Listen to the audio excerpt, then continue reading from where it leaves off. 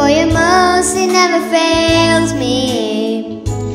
All my days have been held in your hand. From the moment that I wake up until I laid my hand, oh, I will sing of the goodness of God. All my life you have been faithful. All my life you have been so, so good. But every breath that I am able, oh, I will sing of the goodness of God. Your goodness is running after, it's running after me. Your goodness is running after, it's running after me. And life laid out, I surrender now, I give you everything. Your goodness is running after, it's running after me. Your goodness is running after, it's running after me. And my life laid out, I surrender now, I give you everything. Your goodness is running after, it's running after me. Your goodness is after, it's running after me. All my life you have been faithful. All my life you have been so, so good. But every breath that I am able, oh, I will sing of the goodness of God. Sing of the goodness of God. Oh, I will sing of the goodness of God.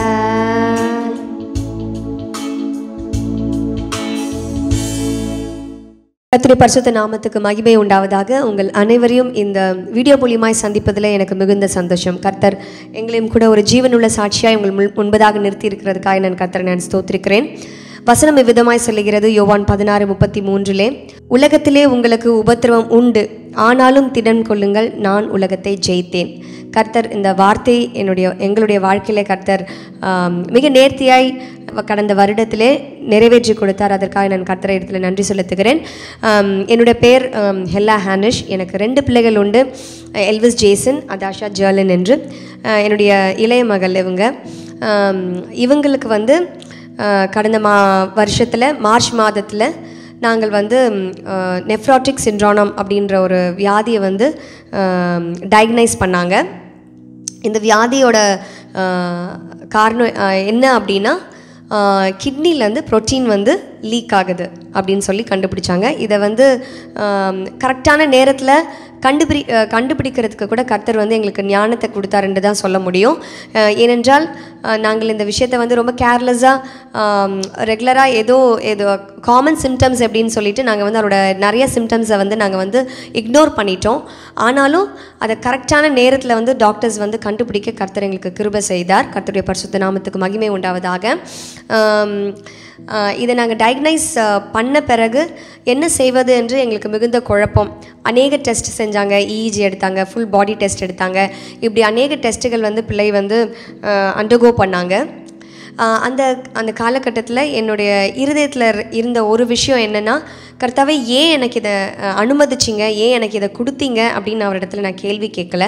நான் ஒன்றை அறிந்திருந்தேன், இந்த வசனம் தான் எனக்கு ஞாபகத்தில் வந்தது. அதனால வந்து இந்த பாதையை கடக்கிறதுக்கு மாத்திரம் எனக்கு பலனை கொடுங்க என்று தான் ஜெபித்தேன். அந்த ஜெபத்தை கர்த்தர் நேர்த்தியாய் செய்ய எனக்கு கர்த்தர் கிருபை செய்தார். நாங்கள் எந்த ஹாஸ்பிட்டலுக்கு போகிறது அப்படின்னு ரொம்ப குழப்பத்தில் இருந்தோம். ஆனால் எல்லாவற்றையும் கர்த்தர் எங்களுக்கு வந்து நேர்த்தியாக எங்களுக்கு வந்து காண்பித்து கொடுத்தார். எந்த இடத்துக்கு போகணும், யாரை மீட் பண்ணணும் அப்படின்றது. ஆனால் இந்த நாங்கள் இதை ஸ்டார்ட் பண்ண நேரத்தில் வந்து எங்களுக்கு எந்த இன்சூரன்ஸ் கவரேஜ் கிடையாது. ஃபினான்ஷியல் நீட்ஸ் நிறையா இருந்தது. என்ன செய்வது என்று ரொம்ப திகத்து போயிருந்தோம். அதுவும் மிக சின்ன பிள்ளை. இதுக்கான ரெஸ்ட்ரிக்ஷன்ஸ், இந்த வியாதிக்கான ரெஸ்ட்ரிக்ஷன்ஸ் வந்து ரொம்ப அதிகமாக இருந்தது. வெளி ஃபுட்ஸை சாப்பிடக்கூடாது, no chocolates, no biscuits, no ice creams, எந்த அவுட் சைட் ஃபுட்ஸும் இருக்கக்கூடாது, ஒரு தடவை செய்கிற ஃபுட்டை வந்து மறுபடியும் கொடுக்கக்கூடாது. இப்படி நிறைய ரெஸ்ட்ரிக்ஷன்ஸ் இருந்தது. கொஞ்சம் நினச்சி பாருங்களேன், ஒரு சின்ன பிள்ளை, ஒரு 7 வயசு பிள்ளை, இந்த பிள்ளைக்கு வந்து இப்படி அவளுக்கு என்ன வியாதின்னு அவளுக்கு தெரியாத அளவுக்கு இருந்தது. இதை ஹேண்டில் பண்ணுறதுக்கு வந்து ரொம்ப கடினமாக இருந்தது. ஆனாலும் கர்த்தர் எனக்கு ஞானத்தை கொடுத்தார். நான் கர்த்தருக்கு நன்றி செலுத்துகிறேன். அது மட்டும் இல்லை, நான் வந்து எப்படி இந்த பிள்ளைக்கு இதை புரிய வைக்க போகிறேன், எப்படி அவளுக்கு அண்டர்ஸ்டாண்ட் பண்ணிக்க முடியும் நம்ம இதெல்லாம் சாப்பிடக்கூடாது, ஏன் சாப்பிடக்கூடாது அப்படின்றது. ஆனால் வந்து கர்த்தர் வந்து எல்லாவற்றையும் நேர்த்தியாய் செய்கிற தேவன். ஏன்னா அந்த பிள்ளைக்கு அதை அக்செப்ட் பண்ணிக்கிறதான இருதயத்தை கர்த்தர் அந்த மகளுக்கு கொடுத்தார். நான் கர்த்தருக்கு நன்றி செலுத்துகிறேன். ஏனென்றால் அவங்களுக்கு இருந்த வியாதி எப்படின்னா, வெளியில் போகக்கூடாது, வெளியில் போனால் ஃபுல்லாக மாஸ்க் போட்டுட்டு தான் இருக்கணும். கண்டிப்பாக வந்து சின்ன சின்ன விஷயங்கள், முக்கியமாக வந்து வேறு பிள்ளைக்கு வந்து வேக்சினேஷன் போட்டிருந்தா அந்த அந்த அந்த பிள்ளைகளோட யூரினை கூட வந்து இன்ஹேல் பண்ணக்கூடாது. எந்த விதமான இதுவும் அவங்க வந்து இன்ஹேல் பண்ணக்கூடாது. இன்ஹேல் பண்ணால் அந்த பிள்ளைக்கு இன்ஃபெக்ஷன் ஆகும். அப்படி ஒரு ரொம்ப வந்து ஐசோலேட் பண்ணி வைக்க வேண்டிய ஒரு சிச்சுவேஷன். ஸோ அந்த பிள்ளை என்ன இடத்துல கேள்வி கேட்கும் போது, மம்மி வெளியில் கொரோனா இல்லை, எனக்கு ஃபீவர் இல்லை, அப்புறம் எதற்காக என்னை வந்து வீட்டுக்குள்ளே வச்சுருக்கீங்க, என்னை வீட்டுக்குள்ளேயே வந்து நான் இப்படி ஐசோலேட் பண்ணியிருக்கீங்க என்ன கேள்விகள் கேட்கும் போது மிக கடினமாக இருந்தது. ஆனால் எல்லாவற்றையும் கர்த்தர் ஞானமாய் பிள்ளையை ஹேண்டில் பண்ண கர்த்தனுக்கு கிருபை செய்தார். கர்த்தருக்கு நான் நன்றி செலுத்துகிறேன். இவ்விதமாய் நாங்கள் ஐடென்டிஃபை பண்ணி மெடிசன்ஸ் எடுக்கும் போது டாக்டர்ஸ் கிட்ட நாங்கள் கேள்வி கேட்கும் போது எங்களுக்கு ஆல்மோஸ்ட் ஒரு 45 minutes to 1 hour எங்களுக்கு வந்து அவங்க வந்து கவுன்சிலிங் கொடுத்தாங்க இதை ஆரம்பிக்கிறதுக்கு முன்பதாக. ஸோ அவங்க சொன்ன வார்த்தைன்னா, ஏன் இந்த வியாதி வந்தது தெரியாது, எதனால் வந்திருக்கோம் பை பர்த்தா தெரியாது, இதற்கு ஒரு தீர்வு இருக்கா, இதுக்கு மெடிசன் இருக்கா, க்யூர் பண்ணுறதுக்கான மெடிசன் இருக்கா, இல்லை, இந்த வியாதிக்கு தீர்வு இல்லை, ஏன் வந்ததுன்னு உங்களுக்கு தெரியல, சொல்ல தெரியல. ஆனால் இந்த வியாதி எவ்வளவு நாள் இருக்குன்றதும் அவங்களால வந்து ஒரு டியூரேஷனும் சொல்ல முடியல அவங்களால. இது வந்து ஒரு 1 yearல க்யூர் ஆகலாம், இல்லை 5 yearsல க்யூர் ஆகலாம், இல்லை 15 yearsல க்யூர் ஆகலாம், இப்படி தான் வந்து எங்களுக்கு சொல்லியிருந்தாங்க. ஸோ இந்த டியூரேஷனும் அவங்களால வந்து சொல்ல முடியல. இதை வந்து கண்ட்ரோல் பண்ணுவதற்காக மாத்திரம்தான் ஒரு மெடிசன் உண்டு அப்படின்னு சொன்னாங்க. அந்த மெடிசன் வந்து ஸ்டிராய்டு அப்படின்னு சொல்லியிருந்தாங்க.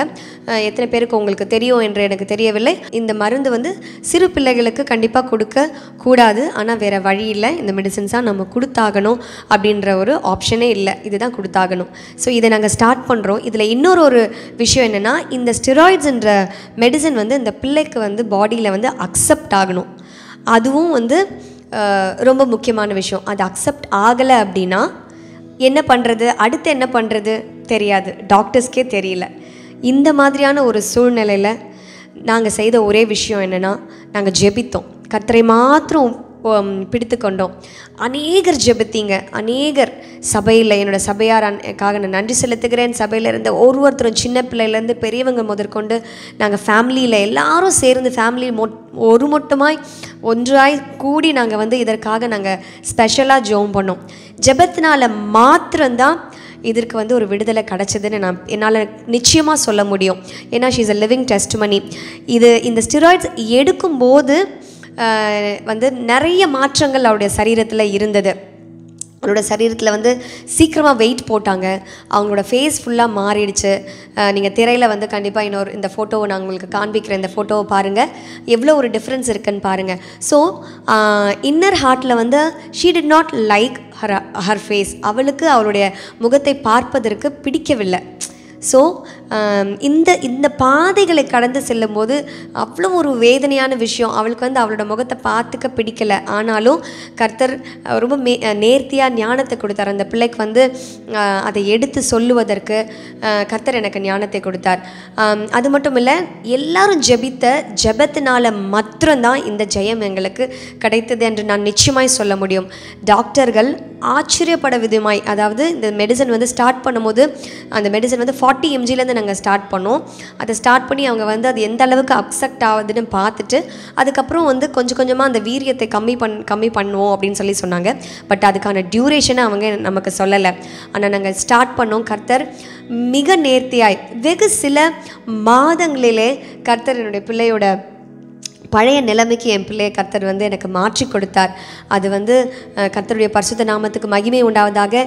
ஏன் இந்த விஷயம் வந்ததுன்னு அவர் நான் கேட்கலை. ஆனால் வந்து கர்த்தர் எனக்கு மிக நேர்த்தியாக சொன்னார், அநேகரை இதன் மூலியமாய் ஆறுதல் படுத்தவும் எங்களுக்கு செய்த தேவன் உங்களுக்கும் செய்ய வல்லவராய் இருக்கிறார் என்பதை உணர்த்துவதற்காகவே இந்த பிள்ளைக்கு இந்த வியாதி என்பதை நான் நான் என்னுடைய இருதயத்தில் உணர்ந்து கொண்டேன். கர்த்தருக்கு நான் நன்றி செலுத்துகிறேன். நான் மறுபடியும் உங்களிடத்தில் சொல்லுகிறேன், தேவனால கூடாத காரியம் ஒன்றுமே இல்லை. ஒருவரும் திறக்கக்கூடாத அளவுக்கு பூட்டுகிறவரும் ஒருவரும் பூட்டக்கூடாத அளவுக்கு திறக்கிறவருமாய் இருக்கிறவர் நம்முடைய தேவன். My God is a God who always does a supernatural thing. இயற்கைக்கு அப்பாற்பட்ட ஒரு விஷயத்தை செய்கிறவர் தான் நாங்கள் விசுவாசிக்கிற தேவன், நாங்கள் சேவிக்கிற தேவன். இந்த பிள்ளைக்கு இவ்விதமாய் நேர்த்தியாய் கர்த்தர் சீக்கிரத்தில் இந்த வியாதியை விலக்கி கர்த்தர் அவளுக்கு ஒரு சுகத்தை அளித்த தேவன் உங்களுடைய வாழ்க்கையிலையும் பார்த்து கொண்டிருக்கிற ஒருவருக்கும் எந்த காரியமாக இருந்தாலும், வியாதி மாத்திரம் இல்லை, வேற எந்த விஷயமா இருந்தாலும் விசுவாசத்தோடு கூட அவரை பற்றி கொள்ளும்போது, ஜெபிக்கும்போது, இயேசுவை பற்றி கொள்ளும்போது, அவரிடத்தில் கேட்கும்போது, இயேசுவிடத்தில் கேட்கும்போது உங்களுக்கு செய்ய அவர் வல்லவராயிருக்கிறார். இந்த தருணத்தை கர்த்தர் எனக்கு ஏற்படுத்தி கொடுத்தார். கர்த்தருடைய நாமத்துக்கு மாத்திரமே மகிமை. அல்லேலூயா.